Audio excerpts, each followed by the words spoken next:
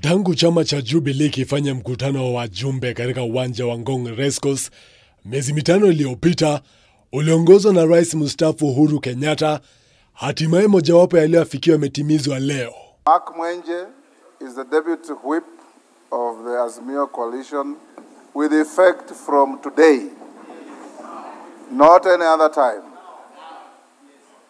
If there are any privileges and trappings of that office, they will land on him from today. The Honorable Mwenje has, in the opinion of the coalition, been working since the 30th of May 2023.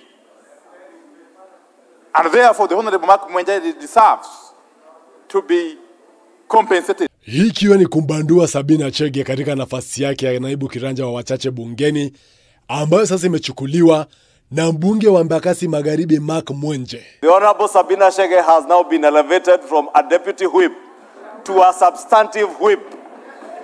She now ranks the same with whip Silvana Sosoro and whip Junet Mohamed. Awali mrengo huo wa kanini Kega ulipuzilia mbali vitisho dhidi ya mazungumzo ya maridhiano endapo Mwenje hangepewa nafasi ya Sabina Chege.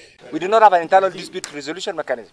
We have invoked our rights under that purported agreement, coalition agreement, which is not there, under the constitution, and say, look, we want to exit that abusive marriage called Azimio coalition marriage. Mrengo Jeremiah Kioni nao ulitoa ilani ya kushurutisha uamuzi wa mkutano wa wajumbe uheshimiwe.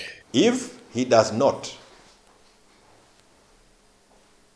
announce Mwenje as the deputy minority whip of Azimio today,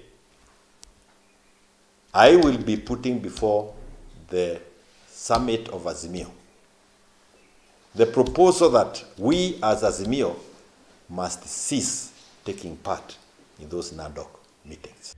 Joel Chacha, runinga ya K24, Nairobi.